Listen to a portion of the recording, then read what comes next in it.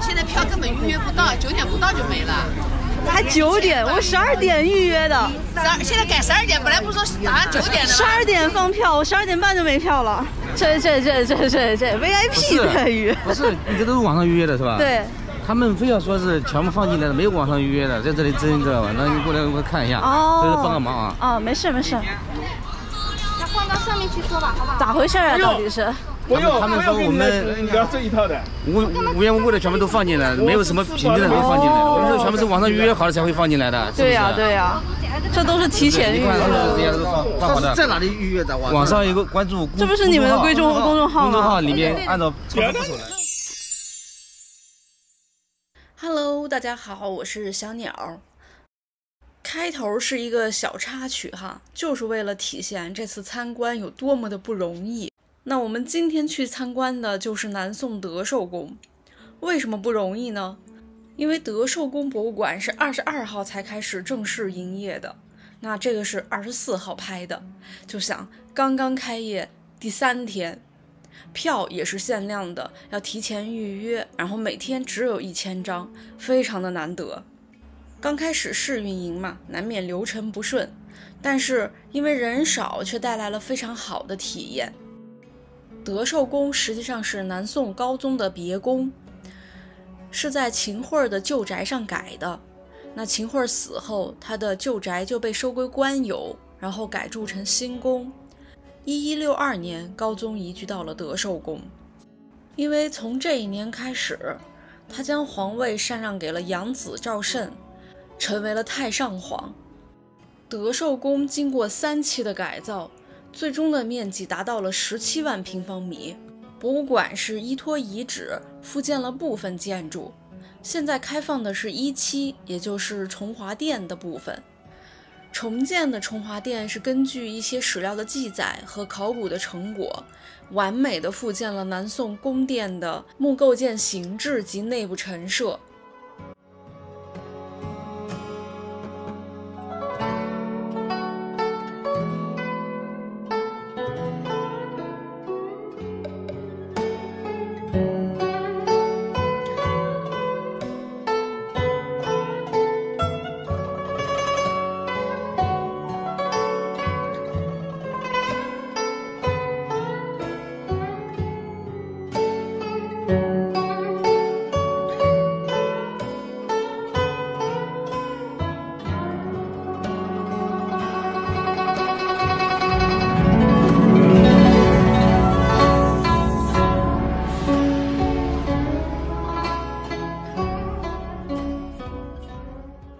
经过多次考古，确定了德寿宫的面积大约相当于东至直吉祥巷，西至中河路东侧，南至望清桥道路北侧，北至水亭止，也就是大部分区域现在都是民宅了。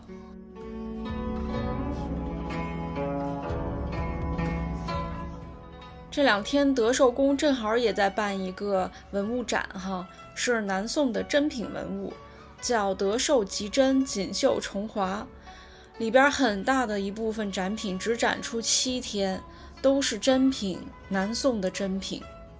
看完南宋的实物哈，你的脑子里就只有几个词，第一就是雅致，第二古朴。其实这也从侧面说明了南宋的经济条件可能确实是不太好了，普通的材料就在做工上发挥到极致，然后珍贵的材料是一刀都舍不得刻。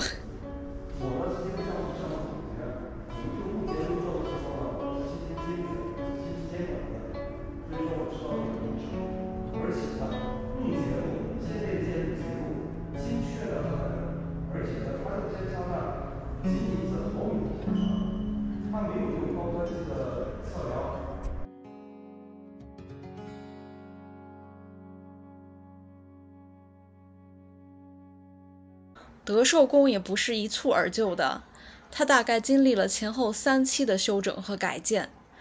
那现在的博物馆也是可以看到考古遗迹的，那基本上的遗址都是来源于第3时期的改建，或者是2期晚期的改建。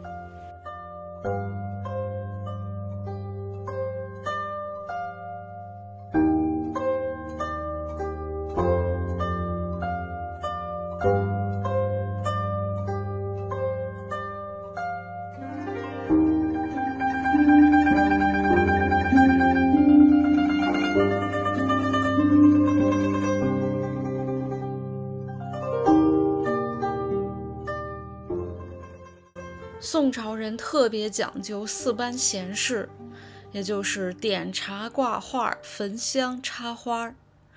那大家也都知道一句话叫4般闲事不宜累加。那到底是个什么意思呢？其实最初的意思是指这4种闲事，也是4种雅事，都是十分耗费金钱的享受之事。这样的事情就不宜让外人动手，要自己亲自动手才能享受得到。那上流社会统治者都忙于享受了，那这个国家不败才怪。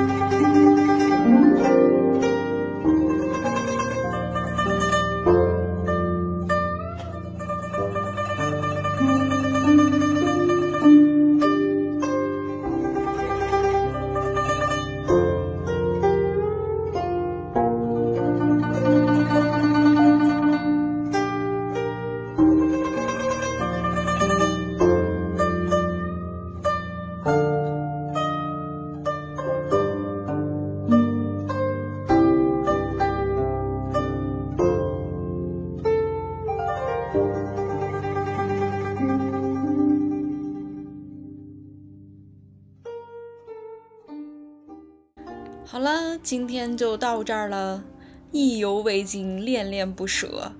我期待着2期赶紧开门哈，估计2期好像是今年才开始动工的，反正我去的时候还在建设中，官方说要明年才能完工，希望完工以后我能再来一趟。我们下期再见，拜拜。